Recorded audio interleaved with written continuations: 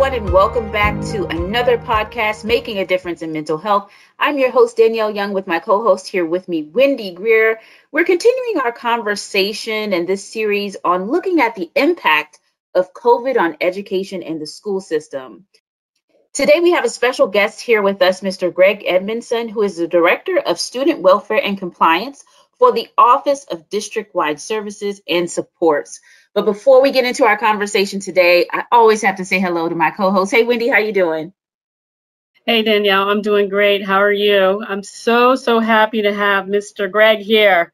Greg and I have history. We worked together in Montgomery County when I was there as the administrator for Child Welfare Services. So our mission was always to work together and keep children safe. So I'm so excited that he's able to join us today, take time out from his busy schedule to be with us. Hi, Greg. How are you doing? Hey, Wendy. How are you? Thanks for having me today. Absolutely. Do you want to tell our audience just a little bit about what compliance, the Office of Compliance really is and what it is that you do? Sure. So I'm in the Office of Student Welfare and Compliance. And what that means is that we support schools and we support school administration as well as our offices to ensure that our students are safe, that their welfare is being not only looked at, but attended to in each and every situation possible. And so specifically, I'm the district-wide Title IX coordinator for the state of Maryland and for MCPS. And I'm also the child abuse and neglect contact. And so what our office is designed to do is to support our schools immediately when we have situations where there are allegations or suspicion of child abuse and neglect, as well as any reported Title IX incidents of sexual assault or sexual harassment of our students. You may know that we dealt with many of those instances starting last summer when we had an outbreak of social media allegations from several of our high schools. And so our office led a team designed to investigate and to respond and to support our students. And I kind of look at our office as kind of like a hub. And so we monitor all of our serious incidents that come into the school system. And then from there, if it's an incident of hate bias, we'll get the security team involved and we'll get our equity initiatives team involved to support our schools, whether it's in recovery or whether it's in preventative training that might be needed in the community. If it's a situation of, like I said, sexual harassment or any type of bullying, we will not only make sure that we're following guidelines and responding in that area, but making sure that we provide the student supports. And so we'll outreach to our Office of Student Family Supports and Engagement, and we'll get our counselors and our school psychologists and the directors and the experts in those areas to ensure that the family has what they need, that the students have what they need. And as I mentioned, if it's an issue of child abuse and neglect, we're going to contact Child Welfare Services. We're going to get involved with possibly Special Victims Unit, possibly the state's attorney, and making sure that those external resources are also available, as you well know, like Treehouse and other agencies that might be able to help our kids. Yeah. Which would be one of us, ABH. We get a lot of kids who have experienced child abuse and neglect. So absolutely, we love to partner. So we wanted to continue our discussion, as Danielle said, about COVID and the school systems and the challenges and distance learning. And you did mention, I just have one quick question. You did mention that there were social media outbreaks, and with distance learning, did you see an increase in those types of situations because kids were home and they were on the internet and on distance learning? We did, compared to years prior to the pandemic. We dealt with, like I said, starting last June, we had hundreds of allegations that came in. We met with county council, we met with the Board of Ed, we met with the police department. We met with our students to make sure we could hear from them and see what was going on and what we needed to do to really address the culture and the climate of our schools, even though our students weren't in the buildings because they were home. And so one of the real issues that we have coming into this fall is that reintersectionality of our students coming back together again. And so they were in a communication, but it was a virtual communication, and they were making friends with each other online, and they were interacting in the cyber world. And so what steps do we need to take to, re-engage them together in the actual brick and mortar buildings? And what steps do we need to take to ensure that all of our students feel safe coming back? Maybe there might have been an incident where there was some online bullying or cyber harassment. And so are we aware of those situations? And have we put in preventative measures, and have we taken steps to ensure that we don't have any students coming back feeling stress or feeling anxiety about actually seeing somebody that they might have had a situation with? And so we're really working hard to support our schools in that area. Right. What are some of the challenges that you guys are facing from the school system as kids matriculate back into a building and face-to-face interactions? I can imagine that, it's an adjustment situation. From our point of view in mental health, we saw it when we went into distance learning and quarantining, that initially everybody was so excited. All our young clients couldn't wait. They're like, oh, I don't have to go to school. And then that really faded quickly. And then we started to see symptomology of anxiety, depression, isolation. It was just really, really difficult to see and try to treat. But now, here we are moving back into the school system. And so what things do you see as a challenge that your team and your colleagues are working on to make it as smooth as possible? Yeah, I mean, there's a lot of challenges. I mean, they're from the instructional level and looking at where kids are data-wise and where they are with reading and writing and their math program and curriculum. Those challenges are real. Mitigating that learning disruption to make sure that we have a really good handle on what that looked like. A lot of people out there talk about learning loss over the course of these past 14 months. Yeah, I personally don't like that term. I feel like our students actually experienced something that no other students have in the past. And so there was a lot of learning going on.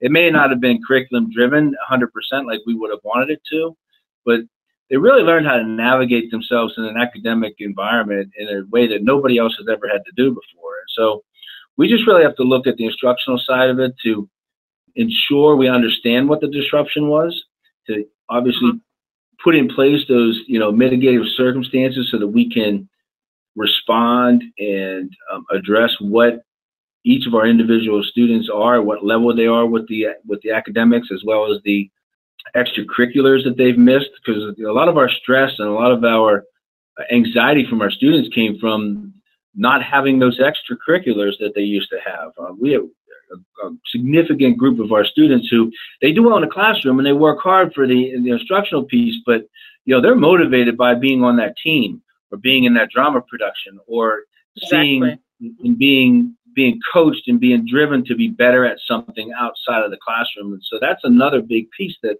our extracurricular and student services office is looking at. But those are some challenges that are concerning to us. Our interim superintendent, Dr. Manifa McKnight, prior to the end of last school year, rolled out a 2.5-year plan and really looking at how we're going to address some of our major challenges within a school system of 67,000 students. And so we broke that plan down into 4 categories. I mentioned the mitigated learning disruption. There's also a focus on our most poverty impacted schools. We also have a well-being and support team. And the final is that digital learning and support. And so we broke out almost every central office and ensured we had school representation into 4 different teams. And we're looking at these 4 different buckets, so to speak, or aspects of this 2.5-year plan. And each of these 4 teams are really working on their own individual plan to be able to address these challenges and concerns. So I'm really excited about that plan. I think our interim superintendent has done a great job of setting the vision for how we're going to address some of these challenges. Are there any plans to expand wellness centers in high schools, middle schools? Absolutely. So our Be Well 365 you may be aware of, which is driven by our counselors, our school psychologists, our really therapeutic-based services for our students. They actually have guidelines for school-based student well-being teams to ensure that there is within each school a well-being team designed to monitor, to engage in each of their students along the lines of social, emotional, mental health, making sure that each student and their needs are accounted for. And if that means you can't or don't have the capacity within the building, that we have an office to reach out to make sure you get that support. It's a really strong network. I mean, that therapeutic informative instruction and that trauma-informed instruction and that trauma-informed counseling is really taken off within Montgomery County to make sure that school counselors, our PPW workers, are really our ESOL bilingual assessment teams, just making sure that all of our students, especially our more vulnerable students, are provided with these supports. That sounds amazing. And, I'm going to plug Montgomery County because I spent most of my time working in that area and with your office. So it's nice to hear that the school system is really taking a hard look at ways to just increase the presence in children's lives and parents' lives and provide the best services and continually improving safety and well-being. So thank you for that. Any other things that the school has in mind to ensure that everybody's safe?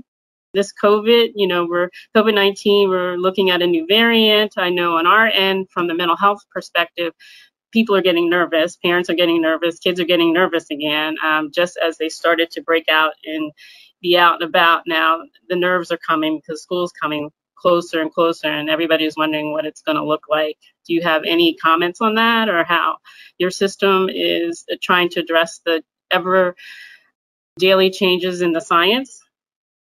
I mean, this strand is really coming at us, right? The Delta variants that everybody's talking about, and just as we got through June and maybe even the early parts of July, and people were thinking that life was returning to normal, this has hit all of us with a little bit of a step backwards in our plans. And certainly we don't expect, nor do we think that we'll need to be going back to that virtual plan that we had before, especially in Montgomery County when we're looking at one of the highest vaccination rates in the country. But it's a concern for the school district. It's a concern for our office and for district-wide services and supports team to make sure that we're monitoring it closely, that we're working with our Department of Health for guidance and for input and consult into what decisions that the Board of Education is going to make. You might have noticed this past week our Board of Ed voted to return to masks for all staff and students while they're in the school buildings. But we're kind of just wanting to make sure that we get all the information, and certainly we have a few more weeks before school starts, but things could change even from what we're looking at today. I know that we have a team that works directly with our schools. If there's a student who's been diagnosed with COVID, if there is a staff member who's diagnosed with COVID, we have a team who is basically available 24/7 to walk through school administration as well as our executive leadership staff to make good decisions about our schools and about whether who needs to be quarantined and for how long, and specifics like those on an individual or on a classroom basis. But yeah, I mean, this is something we're just monitoring really closely and seeing which direction it goes. Just trying to make sure that we are returning to school focused on the things we need to focus on, but also I know we talk a lot about our students and making sure they're safe, and they are our priority. But we have an employee assistance program, and we have a Office of Employee and Labor Relations team, and our employees are equally important to us. We are making sure that they feel safe coming back to the buildings, that they have what they need and the supports that they need, as well as our administrators. I think I had a conversation earlier today with someone where I think the community and even ourselves, we kind of think as our principals and administrators and even our central office staff that we aren't going through this type of pandemic trauma either. And so, it affects all of us to a degree. And so we really have to self-check ourselves and, who's fact-checking the fact-checkers, right? Like who's making sure that the people making decisions are in a good place about this? Because this isn't easy for any of us. And I think that's a really important piece that we don't want to lose sight of. Exactly. All right, Greg, you bring up, really, you go right into our next phase of questioning. I was really just going to ask, how are your employees, your colleagues, your staff, how are they doing? But you went right into speaking about the EAP programs and the self-checks and the self-care. I know for us as therapists too, when we were providing, as we continue to provide therapeutic support for our clients and for our teachers, and we partner with schools and we partner with parents, that oftentimes too, we have to do a self-check. We have to do self-care. And so you kind of answered it, but if you wanted to elaborate a little bit more with the EAP and with the self-care and the self-check, how is your team doing, especially now that we're going to be heading right back into the new school year? And all these initiatives and visions and plans that you've spoken of are excellent. But what about the workers? How is your team doing? We have about 20,000 employees in Montgomery County. It's one of the largest, the 14th largest in the district, and ensuring that our employees are, that's full-time, by the way. We also have another 6 or 7 substitute teachers and other temporary staff, that 6 or 7,000 substitute teachers and temporary staff. So there's a whole lot of people that we want to make sure are well. So like I said, we have an office designed specifically to ensure that our well-being of our and the welfare of our staff and our faculty, our employees, no matter what role they are in, have the resources that they need, even if it's just someone to talk to. I know that I work closely with the director of counseling, and Dr. Cruz has said often and where and whenever possible that our counselors are not only our student counselors, they are our school counselors. And so they are trained to be able to have a sit down with any of our adults, with any of our employees, and really gauge and monitor what's going on. And then if there's resources needed, getting our people help. I feel good that there's strong leadership in Montgomery County, and I think that the leadership have the skills in order to assess quickly where people are, but also know that they, as leaders, have support from central office, and they have support from outside agencies like yourselves if we need to reach out and get extra help somewhere. So it's think of those words: global pandemic. This is not just hit students. Mm-hmm. It's hitting the 3 of us on this call. It's hitting our families. We've all, or many of us, myself included, have had loss through this. And, we all are managing it and trying to cope and move forward as best we can. And we have a job to do, and we're going to do it because we have a high level of expectation and a high level of pride within Montgomery County Public Schools. But we do have to step back every now and again and make sure that we are well in order for our kids to be well. I love that. Definitely. And we just came off of a month of just reflecting on self-care, even as clinicians, as therapists, as counselors, as workers in the community, for students, for parents, for teachers. It is very important for us to make sure that we are well, Yeah. And so before we end, Greg, is there a tip for maybe students or parents or teachers, or even any other resources that you could provide for our audience today that just would increase awareness? Yeah, so we, like most good systems, we have almost any and all resources and documents and information available on our website on Montgomery County Public Schools. Our web team is just really highly skilled at making sure that they're visible and that they're easily accessible in multiple different platforms or formats. Just to go on our main Montgomery County page and search, and you're going to find student welfare and compliance, you're going to find child abuse and neglect, you're going to find student services and our school counseling team and our school psychologist and any different type of support that you're looking for. We've really done a great job of connecting with Maryland Safe Schools. So if somebody reaches out to Maryland Safe Schools, we are immediately tipped and streamlined to the school administrator that needs it, as well as the office that supports that school.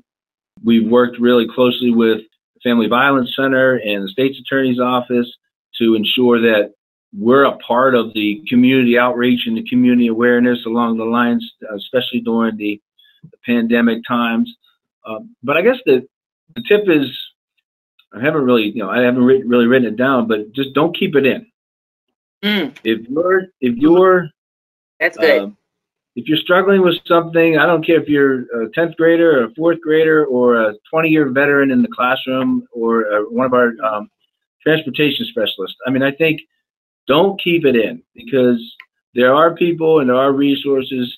We're a large district, but we are extremely resourceful district, and keeping it in is never good. It just leads to more anxiety and more hurt, more frustration. And if you have a concern or an issue, we will get you to the best possible place to help you. We just need to know what's going on.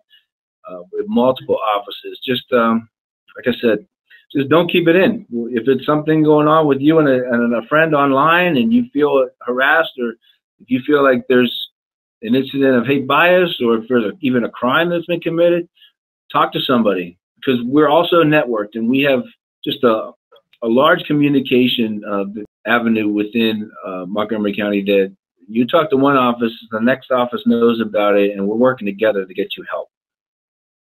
Excellent, excellent. I hope that our audience took the message away from that. For your wellness and mental health well-being, don't keep it in. Greg, we thank you so much for just coming and giving us so much insight into the work that you do and into the staff and the employees that support you and that support your county. Thank you so much for coming. Wendy, before we close, do you have any final thoughts about what we've heard here today? It was an amazing school system to work with and collaborate with. So I do, again, want to say big thank you to Greg for taking the time out to join us. He has given us invaluable information for the community. And I think, we're all working toward the same goal. We have never dealt with anything like this before.